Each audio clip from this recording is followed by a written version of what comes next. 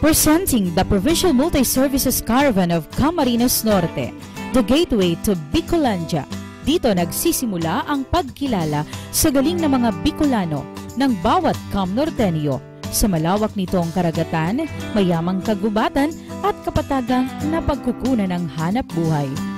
Every Nortenyo wants to achieve what they are dreaming of, and with the able leadership of Governor Edgardo Egay Angeles Taliado comes a program of reaching the 282 barangays and bringing the government closer to the people, kauna-unahan sa buong Pilipinas.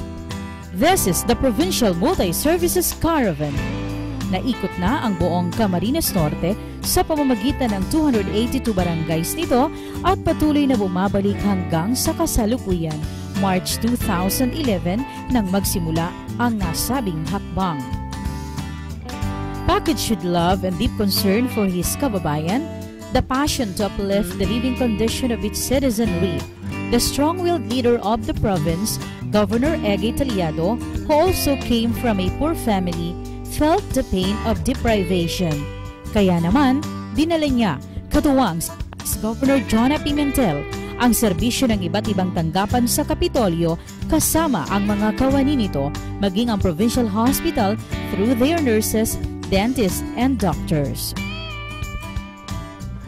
In 2014 alone, the Multi-Services Caravan went back in 161 barangays, binigyang pag-asang bawat isa sa pamamagitan ng positibong paraan, marangal na pamumuhay at malusog na pamayanan. Ang sektor ng agrikultura ay lumago, kaya naman lalo pang natulungan ang bawat Nortenyo nang itayo sa bayan ng Vincents ang Agri-Pinoy Trading Center. Dahil sa mga serbisyong ito, nabigyang hanap buhay ang dati walang maayos na mapagkakitaan. Ayon sa National Statistical and Coordination Board or NSCB Bicol, 24.7% na lang ang poverty incidence sa Camarines Norte, mas mababa ng 7.7% mula sa dating 32.4 noong 2009. Naibigay din ng legal services maging ang pag-issue ng pansamantalang kopya ng updated tax declaration at assessment rolls of barangays. Regular ding isinasagawa ang konsultasyon hinggil sa pampublikong infrastruktura tulad ng pangangailangan sa evacuation center, covered courts at barangay hall. Sa pamamagitan ng Provincial Multi-Services Caravan, pinasisinayaan ang mga istrukturang pinagsikapang maitayo ng pamahalaang panlalawigan. Ang impormasyon hinggil sa child-friendly barangays ay pinalalaganap kasamang mandatory barangay assistance, maging ang may kaugnayan sa katarungang pambarangay at mga batas para sa kabataan at kababaihan ay naibibigay. Bawat Nortenyo ay handa sa anumang kalamidad.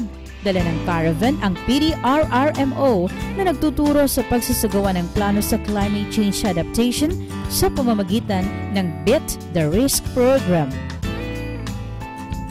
Patunay ang pagkilala sa Camarines Norte bilang Regional Gawad Gawad for the Search for Excellence in Disaster Risk Reduction Management and Human Assistance noong 2012.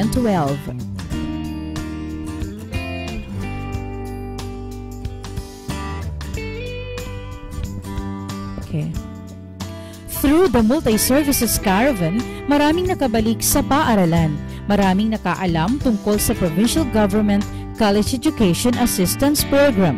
Mula sa dating 5 milyong pisong kanyang dinatna noong 2010, 14.5 million pesos na ito sa kasalukuyan. The collaboration among national agencies and other stakeholders in implementing the regular Multi-Services Caravan made the initiative of the present administration in Camarines Norte a big and continuing success. Sa mabuting pamamahala, maraming kaagapay katulad ng Philippine National Police, Philippine Army, SSS, PhilHealth, at maraming iba pa. Created using Powtoon.